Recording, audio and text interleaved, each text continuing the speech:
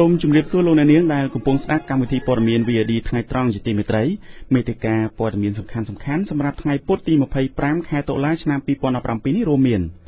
លោកហ៊ុនសែនថានឹងបន្តកាច់ដៃជើងក្រុមក្បត់ជ្រកក្រោមស្លាកសិទ្ធិមនុស្សសមត្ថកិច្ចខេត្តរតនគិរីថាមិនទាន់មានតម្រុយឃាតករដែលរំលោភសម្លាប់ជនជាតិទំពួននឹងរួមទាំងព័ត៌មានមួយចំនួនទៀតដែលជម្រាបជូនលោកអ្នកនាងស្ដាប់ជាបន្តបន្ទាប់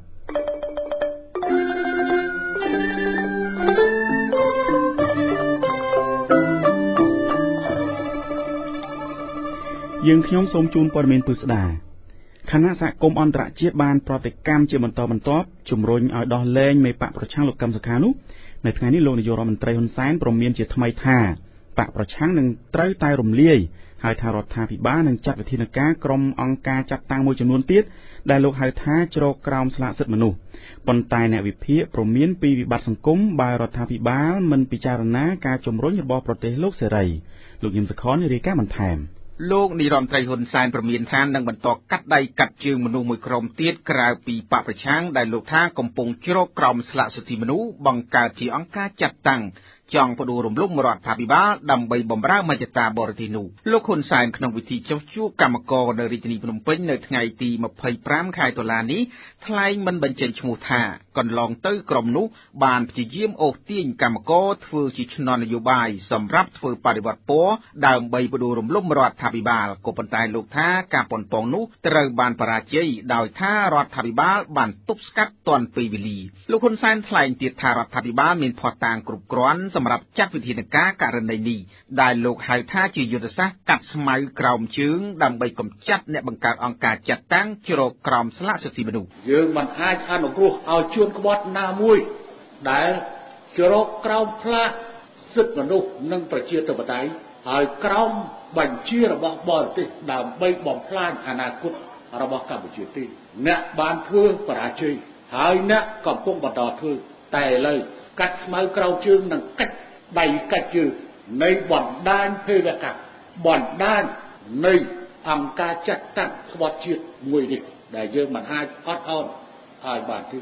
លោកហ៊ុនសែនថ្លែងបែររំលឹកទៅស្ថាប័នជំនាញថានឹងមិនត្រូវអត់ឱនដល់ក្រុមនោះឡើយមិនត្រូវឲ្យអង្គការចាត់តាំងណាទោះបីមកពីក្នុងប្រទេសឬក្រៅប្រទេសដែលយើងរកឃើញនៅអំពើក្បត់ត្រូវបានសំងំលាក់ខ្លួនក្រោមការផ្ដល់ជំនួយហិរញ្ញវត្ថុឬក្រោមសិទ្ធិមនុស្សឬលទ្ធិប្រជាធិបតេយ្យឬបុគ្គលបំផ្លាញនៅសន្តិភាពនោះទេបើទោះបីជាលោកនាយរដ្ឋមន្ត្រីហ៊ុនសែនប្រមានចាត់វិធានការលើក្រុមអង្គការសង្គមស៊ីវិលមិនបញ្ចេញឈ្មោះនោះក៏ដោយក៏ប៉ុន្តែកន្លងទៅសារព័ត៌មានក្នុងស្រុកបានចុះផ្សាយថាក្រសួងមហាផ្ទៃបានដាក់ក្រុមអង្គការសង្គមស៊ីវិលជាតិនិងអន្តរជាតិប្រព័ន្ធផ្សព្វផ្សាយឯករាជ្យមួយចំនួនសរុបជាង300ស្ថាប័នស្ថិតនៅក្រោមការឃ្លាំមើលដោយថាអាចជាប់ពាក់ព័ន្ធនឹងបដិវត្តពណ៌ចំពោះអ្នកវិភាគនយោបាយលោកបណ្ឌិតឡាវបង្ហាញវិភាគថាសារព្រមានរបស់រដ្ឋាភិបាលនេះលោកថាអាចជាលេសមួយទៀតឈានទៅបិទអង្គការសង្គមស៊ីវិលដែលធ្វើការលើកស្ទួយសិទ្ធិមនុស្សក៏ប៉ុន្តែលោកថាចំណាត់ការនេះហាក់បង្ហាញថារដ្ឋាភិបាលកំពុងដើរចេញពីរបបប្រជាធិបតេយ្យដូច្នេះគឺយកផ្លាកអភិជាធិបតេយ្យនេះក៏ប៉ុន្តែខ្លឹមសារជាក់ស្ដែងការអនុវត្តជាក់ស្ដែងវាផ្ដាច់ការដូចជាដែលខ្មែរក្រហមរបស់ខ្មែរក្រហមមិនដាក់ថាកម្ពុជាប្រជាធិបតេយ្យតែមានការគោរពសិទ្ធិនោះហើយប្រជាធិបតេយ្យបោះចោលនេះអត់លោកឡើងបង្ហាញវិភាគដែរថាបើរដ្ឋាភិបាលចាត់វិធានការនេះដោយការគំរាមមែនលោកថាភាពផុយស្រួយនៃការបែកបាក់ជាតិបានឈានមកដល់និងថាវិបត្តិសង្គមនឹងអាចកើតមានឡើងទោះជាយ៉ាងណាក្នុងពិធីនោះដែរលោកហ៊ុនសែនក៏បានប្រមានជាថ្មីទៀតថា អង្គការจัดตั้งរបស់គណៈបកប្រឆាំងនឹងត្រូវរំលាយនៅពេលខាងមុខនិងបានអះអាងថាបើតំណាងរាស្ត្រនិងមន្ត្រីឃុំសង្កាត់ស្ម័គ្រចិត្តចូលរួមជាមួយនឹងគណៈបកកណ្ដាលអំណាចវិញលោកថាពួកគេនឹងត្រូវរក្សាតំណែងឲ្យនៅដដែលក៏ប៉ុន្តែទីប្រឹក្សាជាន់ខ្ពស់របស់គណៈបកសង្គ្រោះជាតិលោកគង់គំថ្លែងកាលពីថ្ងៃទី23ខែតុលាគម្រាមវិញថាបើរំលាយគណៈបកប្រឆាំងមែនលោកថាកម្ពុជានឹងជួបវិបត្តិដោយថាសហគមន៍អន្តរជាតិនឹងមិនទទួលស្គាល់លទ្ធផលបោះឆ្នោតហើយថាគណៈបកនេះនឹងនៅតែមានផែនការយុទ្ធសាស្ត្រដើរទៅមុខតាមឆន្ទៈរាប៉ុន្តែបើសម្រាប់ចិត្តថាចិត្តចង់ឲ្យត្រូវតែធ្វើគណៈបកគ្រប់គ្រងអំណាចធ្វើទៅខ្ញុំអត់បាត់ម្ចាស់ការជាដាច់ខាតខ្ញុំមានអ្វី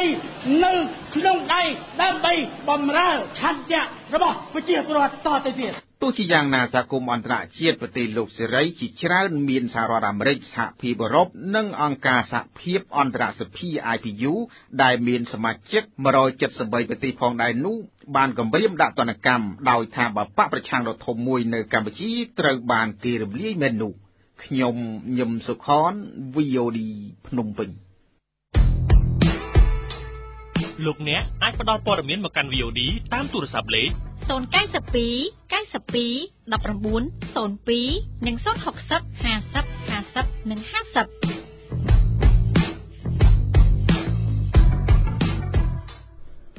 អាជ្ញាធរខេត្តរតនគិរីបានអះអាងថាពួកគេមិនទាន់ស្រាវជ្រាវរកមុខឃាតករដែលរំលោភហើយសម្លាប់យុវតីជនជាតិទំពួនម្នាក់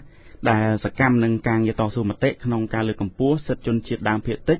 កាលពីថ្ងៃទី22ខែតុលានៅឡើយដោយថាសំណុំរឿងនេះសមត្ថកិច្ចកំពុងស្រាវជ្រាវជនរងគ្រោះកញ្ញាកែលស្រីលៀបជាជនជាតិទំពួនបានធ្វើការស្ម័គ្រចិត្តផ្នែកការងារតស៊ូមតិលើកកម្ពស់សិទ្ធិជនជាតិដើមភាគតិចនៅតាមសហគមន៍ស្ថាប័នដែលធ្វើការស្ម័គ្រចិត្តជាមួយរួមមានសមាគមយុវជនជនជាតិដើមភាគតិចកម្ពុជានិងជាពលរដ្ឋអ្នកសារព័ត៌មានរបស់មជ្ឈមណ្ឌលកម្ពុជាដើម្បីប្រព័ន្ធផ្សព្វផ្សាយឯករាជ្យប្រចាំខេត្តរតនគិរីជាដើម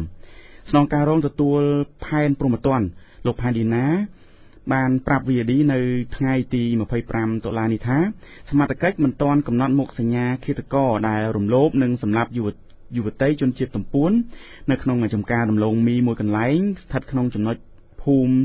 ចាងរ៉ាឃុំបាតាងស្រុកលំផាត់ខេត្តរតនគិរីកាលពីថ្ងៃទី22ខែតុលានៅឡើយ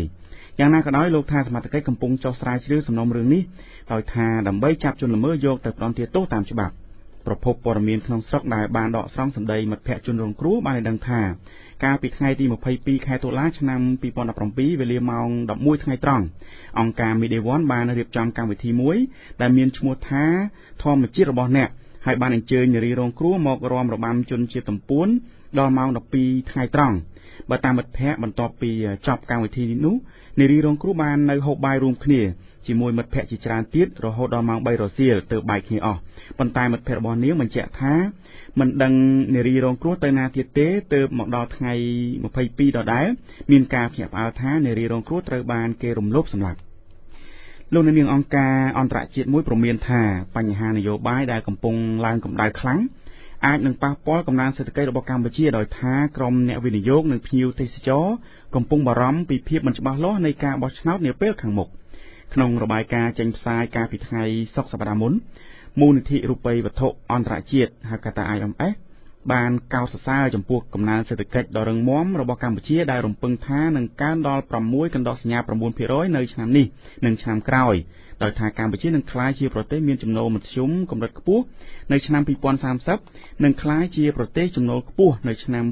2050ប៉ុន្តែមូលនិធិរូបិយវត្ថុអន្តរជាតិក៏បន្តថាស្ថិរភាពនយោបាយគឺជារឿងសំខាន់សម្រាប់កម្ពុជាដែលជាប្រទេសកំពុងពឹងផ្អែកលើទំនាក់ទំនងជាមួយដៃគូពាណិជ្ជកម្មវិស័យទេសចរវិស័យកាត់ដេរសម្លៀកបំពាក់និងស្បែកជើងនិងការនាំចេញផលិតផលទៅទីផ្សារអន្តរជាតិ IMF ក៏ប្រមានពីហានិភ័យមួយចំនួនទៀតដែលកម្ពុជាអាចជួបប្រទះដូចជាបម្រែបម្រួលអាកាសធាតុការប្រកួតប្រជែងជាមួយប្រទេសក្នុងតំបន់និងផលប៉ះពាល់សេដ្ឋកិច្ចពីមហាអំណាចចិនជួបបញ្ហាកំណើនសេដ្ឋកិច្ចទន់ខ្សោយណាមួយស្ថានភាពនយោបាយត្រូវបានគេមើលឃើញថាកាន់តែអាក្រក់ទៅបន្ទាប់ពីមានការចាប់ខ្លួនប្រធានគណៈបក្សសង្គ្រោះជាតិលោកកឹមសុខាកាលពីយប់ថ្ងៃទី3ខែកញ្ញាឆ្នាំ2017ដោយរងការចោទថាបានខົບខិតជាមួយសហរដ្ឋអាមេរិកដើម្បីផ្ដួលរំលំរដ្ឋាភិបាលស្របច្បាប់ លោកនាងព័ត៌មានជានៅពេលនេះចាប់តែប៉ុណ្ណេះ VOD ព័ត៌មានឯករាជ្យពើមេតាជំរាបជូនព័ត៌មានអន្តរជាតិ ព្រឹត្តិការណ៍ព័ត៌មានអន្តរជាតិសម្រាប់ពេលថ្ងៃត្រង់នេះចាប់ផ្ដើមចេញពីប្រទេសចិនប្រធានាធិបតីចិនលោកស៊ីជីនពីងកំពុងតែរៀបចំបន្តនីតិវិធីក្នុងការជ្រើសរើសមន្ត្រីជាន់ខ្ពស់ដើម្បីបំពេញការងារក្រោមការរៀបចំរបស់លោកដែលស្ថិតនៅក្នុងតំណែងចំនួន5ឆ្នាំបន្តទៀតបន្ទាប់ពីការធ្វើសមាជបោះឆ្នោតគាំទ្រឲ្យលោកបំពេញការងារនៅអាណត្តិទី2បន្តលោកស៊ីស្ថិតនៅក្នុងអាយុ64ឆ្នាំប្រកាសនៅព្រឹកថ្ងៃពុធនេះពីការរៀបចំមន្ត្រីសំខាន់ចំនួន7នាក់ឲ្យនៅក្នុងការិយាល័យនយោបាយឬក្រុមអ្នកនយោបាយដែលមានឥទ្ធិពលបំផុតនៅក្នុងប្រទេសនេះបើតាមខ្លឹមសារចុះផ្សាយដោយសារព័ត៌មាន BBC ការប្រកាសនេះលោកស៊ីធ្វើឡើងនៅក្នុងកិច្ចប្រជុំគណៈកម្មាធិការប្រចាំការដែលមានសមាជិកចំនួន25នាក់ដែលជាកិច្ចប្រជុំសំខាន់បំផុតមួយបន្ទាប់ពីការធ្វើសមាជលោកស៊ីជីនពីងជាប់ឆ្នោតជាប្រធានាធិបតីកាលពីឆ្នាំ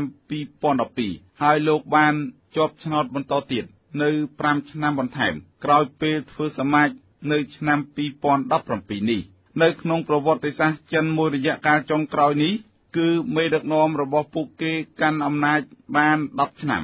ឬស្មើនឹង2អាណត្តិដោយមានការត្រួតពិនិត្យពីសមាជិកបកកុម្មុយនីសចិន5ឆ្នាំម្ដងចំណែកព័ត៌មានអន្តរជាតិមួយទៀតទាក់ទងទៅនឹងដំណើរទស្សនកិច្ចរបស់មេដឹកនាំអាមេរិកមកកាន់តំបន់អាស៊ីគឺមិនចូលរួមកិច្ចប្រជុំកំពូលមេដឹកនាំអាស៊ីខាងកើតនោះទេប្រធានាធិបតីអាមេរិកលោក Donald Trump សម្រេចរំលងចោលការប្រជុំសំខាន់មួយជាមួយមេដឹកនាំអាស៊ីភាគខាងកើតដែលចាប់ផ្ដើមនៅខែក្រោយនេះនៅក្នុងប្រទេសហ្វីលីពីនដោយលោកថាมันមានសារៈសំខាន់ឲ្យអាមេរិកចូលរួមនោះទេអ្នកតាមដានយល់ថានេះគឺជាសញ្ញាអាក្រក់មួយដែលលោកត្រាំបង្ហាញនៅក្នុងតំបន់ហើយអាចមានការពិចារណាពីដំណើរទស្សនកិច្ចរបស់មេដឹកនាំអាមេរិករូបនេះមកកាន់តំបន់អាស៊ីតាមគម្រោងលោកត្រាំនឹងធ្វើដំណើរទស្សនកិច្ចរយៈពេល12ថ្ងៃមកកាន់តំបន់អាស៊ីហើយទៅកាន់ប្រទេសចំនួន5នឹងចូលរួមកិច្ចប្រជុំកំពូលអាស៊ាននៅថ្ងៃទី13ខែវិច្ឆិកានៅក្នុងប្រទេសហ្វីលីពីនហើយថ្ងៃបន្ទាប់គឺថ្ងៃទី14លោកនឹងធ្វើដំណើរទៅកាន់ប្រទេសអាមេរិកវិញជាថ្ងៃនៃការចាប់ផ្ដើមកិច្ចប្រជុំកំពូលនៃបណ្ដាប្រទេសអាស៊ីភាគខាងកើតនេះបើតាមសារព័ត៌មាន Straits Times លោកត្រាំនឹងចូលរួមកិច្ចប្រជុំកំពូលអាស៊ាននៅក្នុងទីក្រុងម៉ានីលនៃប្រទេសហ្វីលីពីននៅថ្ងៃទី13ខែវិច្ឆិកាប៉ុន្តែលោកមិនចូលរួមកិច្ចប្រជុំកំពូលមេដឹកនាំអាស៊ីខាងកើតដែលធ្វើឡើងនៅទីក្រុងអង្គលេសជាទីក្រុងរបស់ហ្វីលីពីនដែលមានចម្ងាយប្រមាណ80គីឡូម៉ែត្រពីទីក្រុងម៉ានីលនៅក្នុងកិច្ចប្រជុំកំពូលអាស៊ីខាងកើតគឺចាប់ផ្ដើមថ្ងៃទី13ហើយកម្មវិធីធំដែលមេដឹកនាំពិភពលោកចូលរួមគឺនៅថ្ងៃទី14កិច្ចប្រជុំនេះផ្ដោតសំខាន់ទៅលើយុទ្ធសាស្ត្រនៃការដឹកនាំតំបន់ទៅថ្ងៃអនាគតហើយមានការចូលរួមពីមេដឹកនាំសំខាន់រួមទាំងមេដឹកនាំរុស្ស៊ីនិងអូស្ត្រាលីផងដែរលោកត្រាំថ្លែងថាការប្រជុំនេះមិនមានសារៈសំខាន់ទេហើយបង្កការរំខានដល់ដៃគូជាច្រើនរបស់អាមេរិកទៅវិញទោះយ៉ាងណាគេដឹងថារដ្ឋមន្ត្រីការបរទេសរបស់អាមេរិកលោក Rex Tillerson នឹងចូលរួមនៅក្នុងការប្រជុំនេះចំណែកព័ត៌មានអន្តរជាតិចុងក្រោយទាក់ទងទៅនឹងការប្រឈមមុខរវាងសហរដ្ឋអាមេរិកនិងប្រទេសមីយ៉ាន់ម៉ាលើបញ្ហាជនជាតិភាគតិចរ៉ូហីញ៉ាសហរដ្ឋអាមេរិកប្រកាសដកជំនួយយោធាចេញពីប្រទេសមីយ៉ាន់ម៉ាដោយចោទថាមានការរំលោភបំពានលើជនជាតិភាគតិចរ៉ូហីញ៉ានៅក្នុងរដ្ឋរ៉ាខីនភាគខាងជើងនៃប្រទេសក្រសួងការបរទេសសហរដ្ឋអាមេរិកបានប្រកាសថាពួកគេសម្រេចដកជំនួយយោធាពីប្រទេសមីយ៉ាន់ម៉ាហើយជំហានបន្ទាប់នឹងពិចារណាក្នុងការដាក់ទណ្ឌកម្មសេដ្ឋកិច្ចបន្តទៀតនេះបើតាមសារព័ត៌មាន BBC ប្រតិភូរបស់បង់ក្លាដេសដែលថ្លែងប្រាប់អង្គការសហប្រជាជាតិថាជនជាតិភាគតិចរ៉ូហីញ៉ាប្រមាណ1លាននាក់បានរត់កាត់ឆ្លងព្រំដែនចូលទៅកាន់ប្រទេសបង់ក្លាដេសសហរដ្ឋអាមេរិកបានបញ្ជាក់ថាវិធានការនេះគឺធ្វើឡើងក្នុងនាមអាមេរិកជំរុញឲ្យមានការទទួលខុសត្រូវលើស្ថានភាពរបស់ជនជាតិរ៉ូហីញ៉ាដែលកំពុងរងគ្រោះដោយសារអំពើហិង្សាដែលបង្កឡើងដោយពួកយោធា ប៉ុន្តែសម្រាប់យោធាមីយ៉ាន់ម៉ាបានថ្លែងជាញឹកញាប់ថាពួកគេបង្ក្រាបទៅលើក្រុមឧទាមបះបោរតែប៉ុណ្ណោះមិនបានវាយប្រហារទៅលើជនស៊ីវិលនោះទេអង្គការអន្តរជាតិធំរួមទាំងអង្គការសហប្រជាជាតិផងបានថ្កោលទោសនិងជំរុញឲ្យមានដំណោះស្រាយជាបន្ទាន់ទៅលើស្ថានភាពរបស់ជនជាតិរ៉ូហីងយ៉ាលោកអ្នកអាចស្ដាប់ឬអានព័ត៌មាន VOD ឡើងវិញតាមរយៈគេហទំព័រ www.vodhotnews.com